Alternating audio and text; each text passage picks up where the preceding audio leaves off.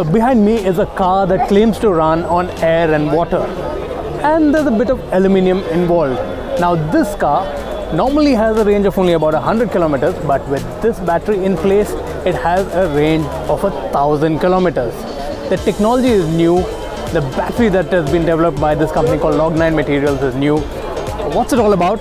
Let's speak to the co-founder of the company. So basically what we have here is a metal air battery which runs on aluminium, air and water. So what happens is it is a reaction which happens with aluminium. Aluminium degrades into a hydroxide and this gives you electricity, and that drives the car. So basically a lot of innovation has gone into making one of the electrodes of the whole battery. So we are a graphene company and a materials company based out of Bangalore, and we have worked a lot on developing that electrode as well. This goes for approximately 300 kilometers when you have to refuel it with water, and at 1,000 kilometers you have to change the aluminium inside. The aluminium gets degraded after 1,000 kilometers, and it's as easy. It's a 10 to 15 minutes activity. Plus you don't have to recharge it. It's not a rechargeable battery, it's a refuellable battery.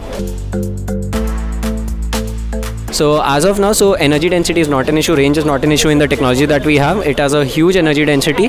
Power density is an issue that we've been working with, but it's not an issue. I'll say we've already gone pretty big, we've already grown a lot. And now it's just a development cycle which we have in front of us. For example, for instance, it's just an years of development cycle that we have, post which the technology will have the power to drive the car directly, and to drive the car in a way that, as you see, the size of the battery is a bit bigger as of now. So we're optimizing it to make it smaller so that it can go right below your seats and can function from there.